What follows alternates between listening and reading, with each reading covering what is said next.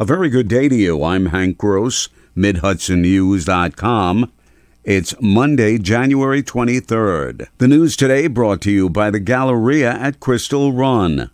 Hundreds of Port Jervis and Deer Park residents, among others, came out to celebrate the Chinese New Year on Sunday with dancers in costumes, food, and celebratory times. The third annual event was coordinated by the City of Port Jervis and its Tourism Board. Jin Pang of Deer Park is on the Tourism Board, and it was her idea to celebrate the Chinese culture and heritage. This year is the year of the rabbit, which she says connotes purity. We believe that, the purity is such an important thing for every of us. So we want a pure life, we want a pure heart, and we want a pure, like everything. So that's the purity that we introduce, culturally, to the community. Port Jervis City Councilwoman Maria Mann is the liaison to the Tourism Board. She said whether it's to facilitate local awareness, building community spirit, or supporting small businesses, the city strives as a team. Congressman and alumnus Pat Ryan was ceremonially sworn in at the U.S. Military Academy's Eisenhower Hall on Sunday for the 18th Congressional District. Ryan will serve as the first West Point graduate to ever represent the U.S. Military Academy's district in Congress. Ryan graduated from West Point in 2004, and he was nominated to attend 4 years earlier by then Congressman Charles Schumer. Schumer is now the Senate Majority Leader, and he swore Ryan in during the ceremony, which was attended by hundreds of people. Ryan said our democracy is at risk. And we have to figure out how do we restore trust, and I think we do that by actually delivering for people, infrastructure projects, easing the cost of everything at the grocery store and the gas pump, and fighting for fundamental rights. So yes, we have a lot of work ahead, but I'm confident if we do the work, we can start to rebuild that trust. When Ryan heads back to Washington, he'll work with his minority Democratic caucus and a Republican caucus that holds a very slim majority. Dorothy Ingracia, the retired Town of Wallkill receiver of taxes, passed away last Thursday. Mrs. Ingracia had served in that post for over 24 years and was the administrative assistant to former town supervisor Dennis Cosgrove prior to being elected receiver of taxes in 1988. She was the mother of town clerk Louisa Ingracia and town public works commissioner Lou Ingracia Jr. Sullivan County legislator Alan Sorensen will not seek re-election this fall. Sorensen, whose full-time job is as Orange County Planning Commissioner, says he plans to spend more time with his family once his current term is completed.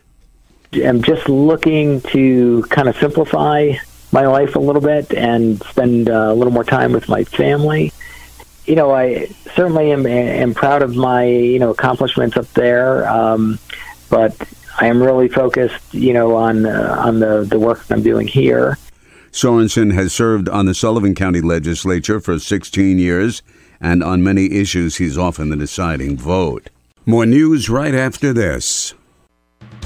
Find over 100 retailers allowing you to spend hours shopping safely at the Galleria at Crystal Run. Enjoy the big brands and the diverse selection of family-owned stores all in one location. The Galleria at Crystal Run offers dining options for everyone with Fuji 110 Grill, Allen's Mediterranean Grill, and Peru Cuisine. Discover the Mid-Hudson Valley's premier shopping, dining, and entertainment destination, the Galleria at Crystal Run. For more information, follow us on Instagram, Facebook, or visit GalleriaCrystalRun.com.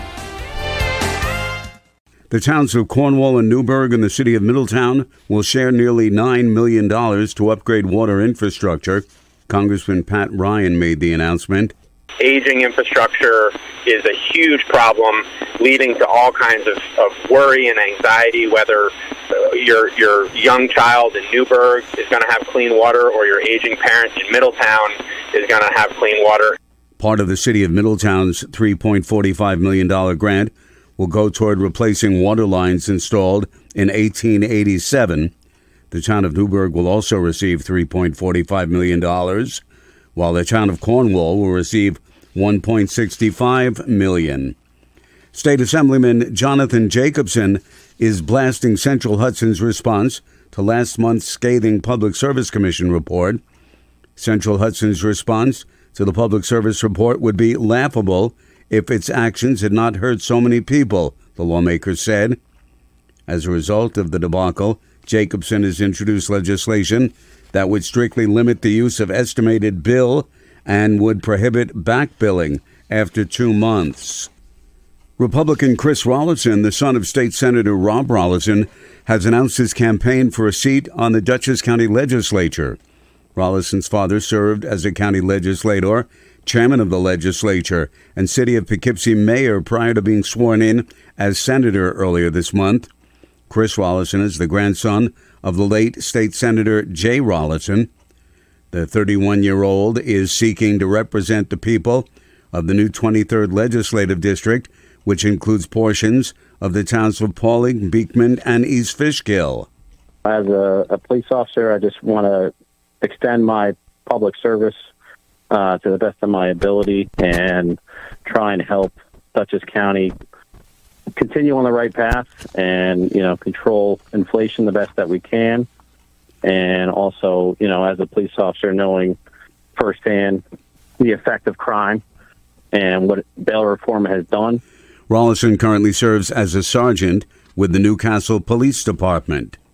Tommy, the pinball wizard of the Who's rock opera, would be proud of Middletown and Rock Fantasy, which was the host this past weekend of the state men's and women's pinball championship. The competition, held by the International Flipper Pinball Association, featured 24 men and 16 women vying for the top spot in the state. I'm Hank Gross, MidHudsonNews.com. The news today brought to you by the Galleria at Crystal Run.